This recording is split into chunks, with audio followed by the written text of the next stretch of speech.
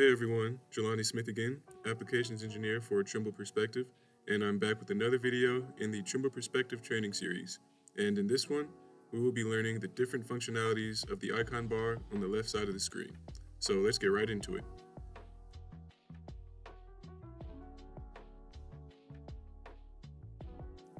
Okay, let's talk a bit more about the different views available within Perspective. The default view within Perspective is the map view. And the map view allows you to visualize scan data from the top while locked in a 2D projection. And in this view, the station is represented with a marker, that being the triangle, as well as a label, that being the number placed right beside the triangle. And you can zoom in or out of all that is displayed by stretching or pinching with 2 fingers when using a tablet. You can also pan by sliding with your finger, or if you're on a desktop, you can use your mouse or keypad to complete said functions. Now moving on, the 3D view box allows you to switch from the current 2D view to an unlocked 3D view. Next, we'll discuss the magnifier tool.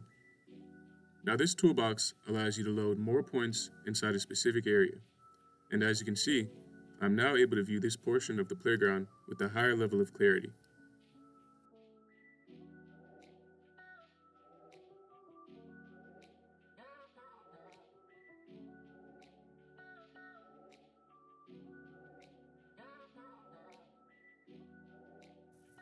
Next, we'll talk about the Zoom Extends box.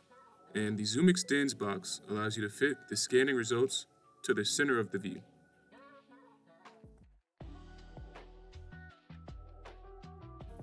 Now, the Views box lets you display the scanning results from the top view, the right view, and the left view.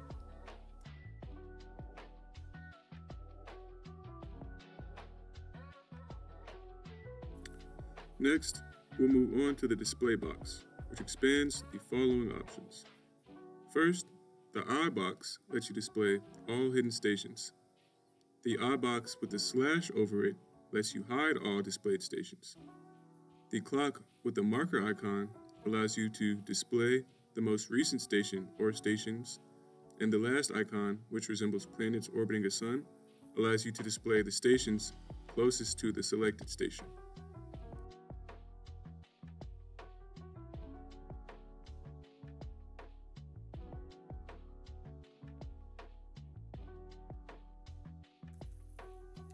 The Options icon allows you to access the following options.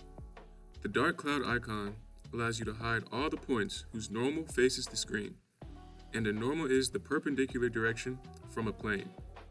The white cloud icon allows you to display points of the scan data without any visibility filtering. The icon depicting 3 dots allows you to change the displayed point size.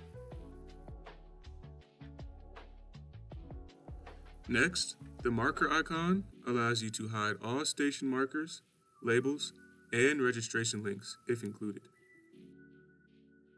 The footnote icon allows you to hide all station labels. The pinpoint icon allows you to display all annotation or precision points. And the pinpoint icon with the marker underneath allows you to display all annotations or precision points of a chosen station.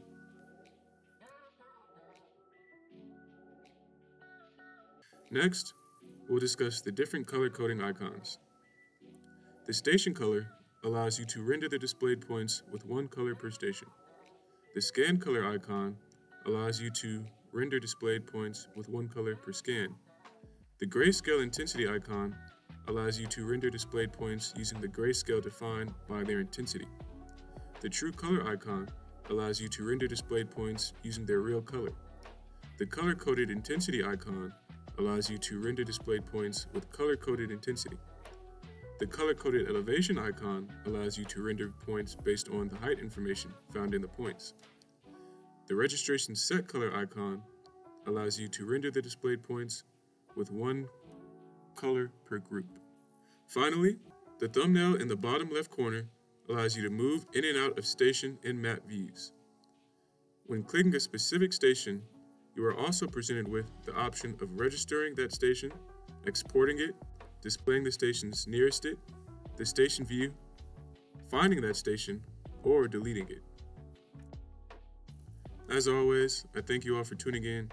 I hope this was super informative, and be on the lookout for more content because it's always on the way. And until next time, see ya.